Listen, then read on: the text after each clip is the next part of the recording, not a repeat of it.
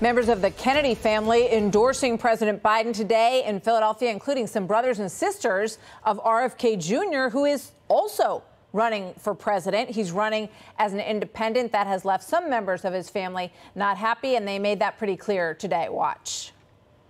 We want to make crystal clear our feeling that the best way forward for America is to re-elect Joe Biden and Kamala Harris to 4 more years.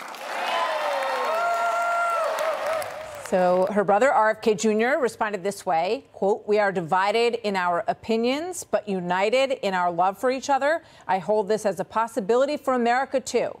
Can we disagree without hating our opponents?" So with that, that is the Democrat and independent side of the equation. We bring in Republican National Committee Chairman Michael Whatley. Chairman Whatley, good to have you with us today. Thank you very much for joining us. Good to be on with you, Martha. What do you think the impact is of this big endorsement by one of the most famous Democrat family in the country of Joe Biden, while RFK Jr. is running as an independent? What's the impact? Look, the fact that the Democrats right now are trying to shore up the Democratic base for Joe Biden shows you that he's playing defense. He's playing defense all across the country. President Trump is playing offense. And so, we feel like we're in a really good shape. We've got a far stronger base within the Republican Party right now, much more unity than the Democrats have, because the Republicans remember 4 years under Donald Trump, while the Democrats are having to live these 4 years under Joe Biden and dealing with immigration, dealing with inflation, and dealing with a place in the world that's not nearly as safe as it was under President Trump. You take a look at Pennsylvania, though, obviously a really important state. Let's put up on the screen how close the race has been in Pennsylvania over the past 2 presidential elections. Back in 2016, which is on the right-hand side of your screen, it was 44,000 vote differential over Hillary Clinton. And basically, you looked at Pittsburgh, Scranton, and Philadelphia, and that's where she ran up the vote, but not enough. And then look at what Biden did in really those same areas, the big 3 cities of Pennsylvania, and he was able to close the gap and surpass President Trump in 2020 there. It's no mystery why they were in Philadelphia today making that announcement. So what is the plan for the RNC there? Well, the plan in Pennsylvania is pretty simple. We were up there last Saturday with President Trump doing a couple different events, including a rally in the middle part of the state.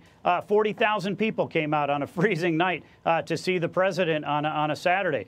Look, the excitement for him is very, very real. Pennsylvania is an absolutely critical state for us. It's one of those, top 5 to 7 states that we're going to be around the country. You won it once, you lost it once. We're going to have to be able to win it back. And the way that we're going to win it back is by talking to the voters about the issues that they care about. And they really care about immigration. They care about inflation. They care about gasoline prices. They care about housing prices and food prices.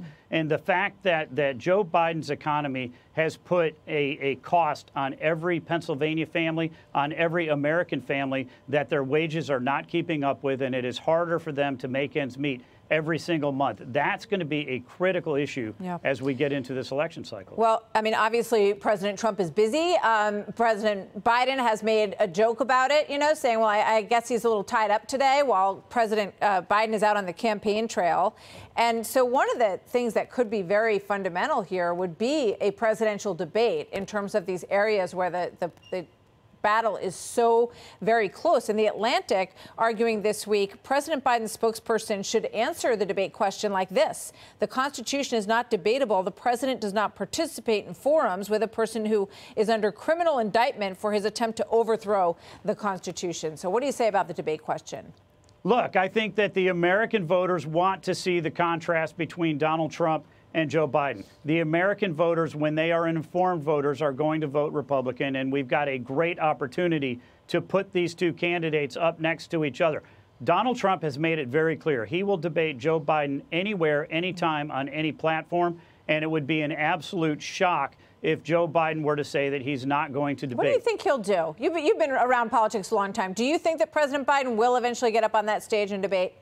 I don't know how you can avoid it, frankly. I think that when you go back to even the Nixon-Kennedy debates, you think about Ronald Reagan in his debate against Walter Mondale. You know, there is a long history of debates that the American people expect. And if Joe Biden is not capable of getting on stage with President Trump and trying to defend his record, I think that sends a signal to every voter across the country. Well, there was a debate last time, and Biden won the election, so it's hard to figure out why he would be shying away at this point.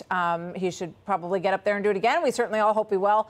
Michael Whatley, chairman of the RNC, thank you. Great to see you. Thank you. Hey, Sean Hannity here. Hey, click here to subscribe to Fox News YouTube page and catch our hottest interviews and most compelling analysis. You will not get it anywhere else.